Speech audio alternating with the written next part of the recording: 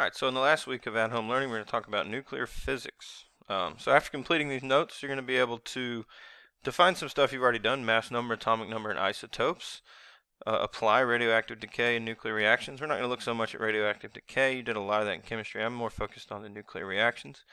And then we'll look at the various conservation laws. Okay, so conservation of mass, conservation of charge, conservation of energy, conservation of nucleons, all those different things. So all matter is composed of three fundamental particles, and these are ones that you've definitely heard of before. You have the electron, the proton, and the neutron. Electrons and protons have charge. Electron's really small, proton's a lot bigger. The neutron and the proton are about the same size, and the neutron, of course, has no charge. You'll notice, too, the electron and the proton have the same charge, just the electron's negative and the proton's positive. And that's all stuff we talked about in some previous units. So the proton and the neutron basically have the exact same mass, but they are almost 2,000 times bigger than the electron. So the majority of the mass of an atom is actually focused in its nucleus, and that's really what we're going to focus on today: nuclear physics, right? So this is a beryllium atom, and this is just an example I used. I don't know why I picked this atom, but I guess I found the easiest picture of it on the internet. So you'll notice in the nucleus you have protons, 4 protons, and 5 neutrons. Okay, and the electrons are out here on the outer shell of the nucleus. All nuclear physics happens in here. So we're not really going to be concerned at all about the electrons. Okay, that was a lot more, that had a lot to do with whenever we talked about charge movement, circuits, and all that. But we're really focused on what's going on in the nucleus, and that's the whole idea of nuclear physics. So this particular atom, and most atoms, are generally neutral. So the number of protons will always equal the electrons. But you'll notice the number of neutrons does not equal the number of protons, and that's very common. And I'm going to show you how you can figure that out. So we're going to talk about some different definitions. A nucleon, that is anything that is in the nucleus. So that would be your protons and neutrons. Then you have the atomic number. That's the number of protons in the element. Then you have the mass number, and that's the number of protons plus the number of neutrons. Okay, so the atomic number is the number of protons. You'll find that on the periodic table. The mass number is the number of neutrons plus protons. So if you name a nucleus, this is a hydrogen atom, you put the mass number on the top left, you put the atomic number on the bottom left. And so let's look at sodium here just as an example. And it has the symbol 23 at the top left and 11 at the bottom left. That means 23, that's the number of neutrons plus protons, and then 11 is the number of protons. And if you look at a sodium atom on a periodic table, you'll notice that you have an 11 here on the top left. That 11 on the periodic table, that is telling you that is the number of protons, the atomic number, the number of protons. And then you'll notice that sodium is 22.99 if you look at it on the periodic table. That's because not all atoms of sodium have 23 nucleons. Some of them will have 22, maybe even 21, maybe 24. The majority of them, though, must be 23 because the atomic mass number that you see on the periodic table is an average of those. We'll get to that later. But so everything you know, well, number one, the mass number, or you have 11 protons, you have 11 electrons. That's generally true. Protons and electrons will be the same.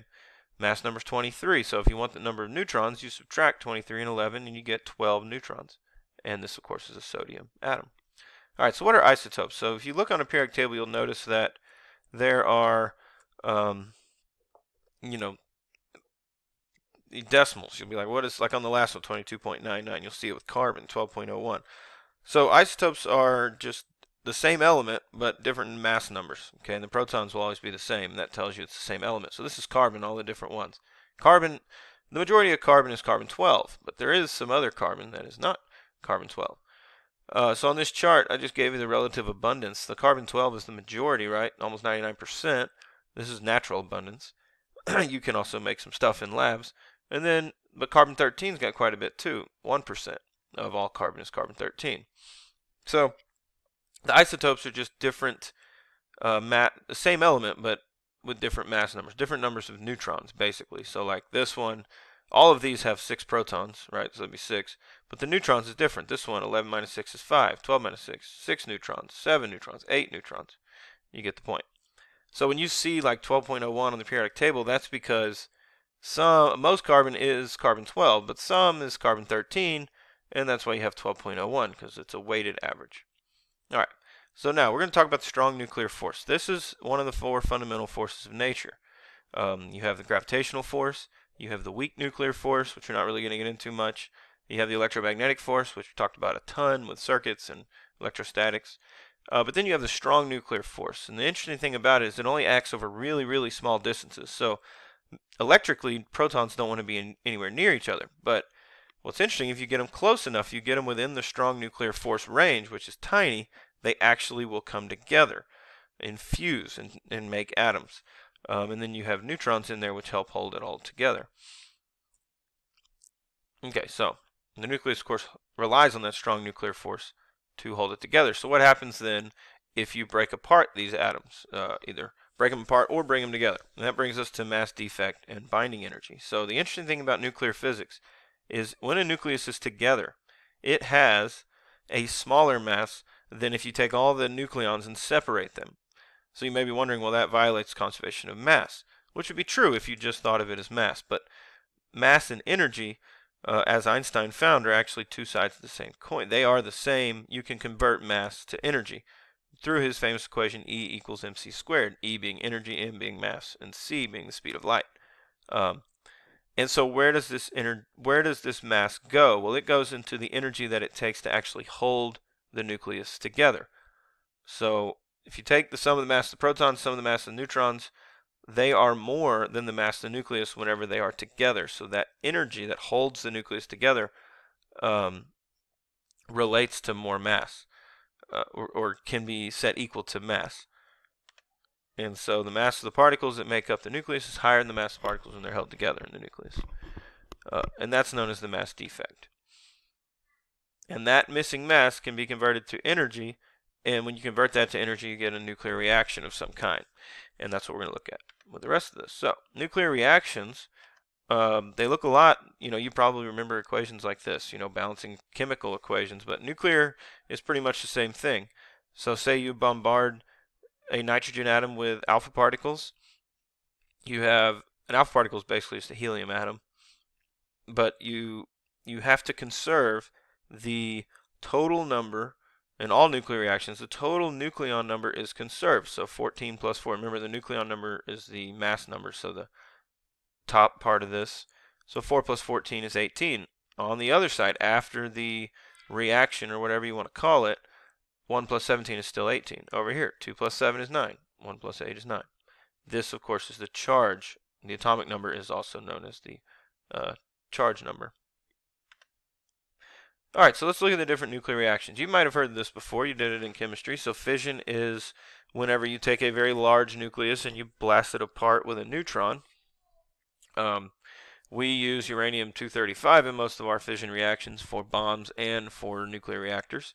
And so you take a neutron, you slam it into this, and all of these things now take place. You have two different, these are called daughter nuclei, and then you get 3 more neutrons.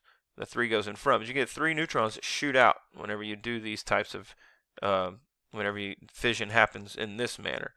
But those neutrons are moving extremely fast, which means they have kinetic energy, and that is the energy. So this added up, the neutrons, this neutron plus the uranium-235 atom, all that added up is heavier on this left side than it is on the right side. And all that missing mass is converted to the energy of these really fast-moving neutrons, and these daughter nuclei will also be moving as well. So you get a lot of energy, and this creates a chain reaction, right? So these neutrons will go on to hit more uranium-235 atoms, and then it just gets more and more and more, and you have a large explosion. This all happens within a very small fraction of a second. And then you have fusion. This is the opposite of fission, where you actually have lighter atoms come together to make a heavier atom. So you have 2 isotopes of hydrogen come together to make a helium atom and a fast-moving neutron. This is actually a lot safer if you could harness it. The problem is harnessing it. Haven't been able to do it yet. Billions upon billions of dollars has been spent studying nuclear fusion reactions for electricity production, and it still has not taken place. But if we ever could, there's a lot of studies still going on, we could, in a way, have energy that has no real waste that is bad. There's no gamma rays produced here. You don't have daughter nuclei that are decaying and releasing gamma rays, and so it's a really, really neat if we could get this form of energy to work. So fission, you break apart a heavier atom. Fusion, you bring together two smaller atoms to form a heavier atom. And generally that heavier atom is helium, and a neutron goes flying off. But you don't get the gamma rays. So we're going to skip radioactivity. There's a whole video on that you'll see later. So for nuclear reactions, there are three conservation laws that have to be conserved. You have to conserve charge, you have to conserve nucleons, and you have to conserve mass energy. Remember, mass and energy are used interchangeably when you talk about nuclear physics. So the mass of a parent, if you're talking about fission, mass of the parent is greater than the mass of the alpha particle and the mass of the daughter nucleus. If you say you have, this would be alpha emission here, alpha radioactivity. But either way, if you look at how all these setup are the same when you have a chemical or nuclear reaction. You have an atom that has some number of nucleons at the top, and that number of nucleons has to be conserved, right? 164 plus 4 is 168. Then you have the charge number, or the number of protons, which can also be called the charge number. 75 plus 2 is 77. That missing mass, though, right, says the parent is bigger than the alpha and the daughter. Altogether, that missing mass is released as energy, so you have a moving alpha particle and a moving daughter nucleus. And so they also have to, so mass and energy are interchangeable in this scenario. All right, so let's look at this example problem. You have 1 ton of TNT releases 4.18 gigajoules. So you need a ton of TNT. That's 2,000 pounds. You get 4.18 gigajoules of energy. So how much mass could be converted to energy to release this much energy? So you do the math. E equals mc squared. Gigajoules is times 10 to the 9th. So you do that divided by the speed of light squared.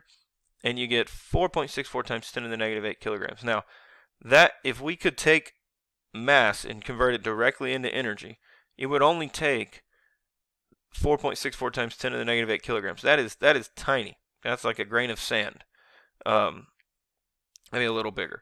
But that is a very, very small amount of mass that is the equivalent of 1 ton of TNT. So you can see why nuclear reactions are so powerful.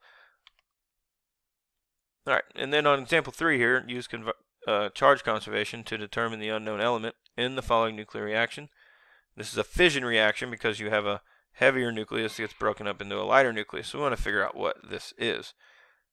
Okay, so you add the mass numbers, the mass numbers together, so you get 235 plus 1 is 236. Then you do 145 plus 3 is 148. So 236 minus 148 will give you the mass number. And you do the same thing for charge. 57, neutrons don't have any charge, you don't know what this is, but you know it's 92. So 92 minus 57 will give you the charge number. And here's some work here. You got to conserve the nucleons. So here's what I did. 235 plus 1, 145 plus x, because we don't know what that is. So 88 is our unknown nucleon number. And 35, when you do 92 minus 57, 35 has to be the number of protons. Look that up on a periodic table. 35 protons is bromine. So that is this missing daughter nuclei from the fission reaction. Same thing with fusion. You can do this. You have two different hydrogen isotopes. 2 plus 3 is 5. 1 plus 1 is 2. So whatever's over here cannot have a charge because the charge has already been conserved. So it has to be a single neutron. 2 plus 3 is 5. So we only have 4 here. So we have 1 neutron because the charge is already conserved. And you can look at that there. Okay. So this one you can find the reactant. This is just a decay. This is alpha decay. Same exact thing though. You have a thorium, so you can look that up, what the charge is or what the proton number is. That's why it says from table. You can just look it up on a periodic table. It's 90. 90 plus 2 is 92. That means we have to be looking at uranium as this decay product, right? Because 90 plus 2 is 92. So just find the one that's 92. And then you can figure out what the mass number is by adding these together, 231 and 4. So I'll put 235 there. All right. So that is all for this lesson. I hope that you all are doing well. This will be the first part. This will be the part 1 of your Nearpod video. So make sure you finish the rest of the Nearpod and do the quiz after the Nearpod. Have a great day.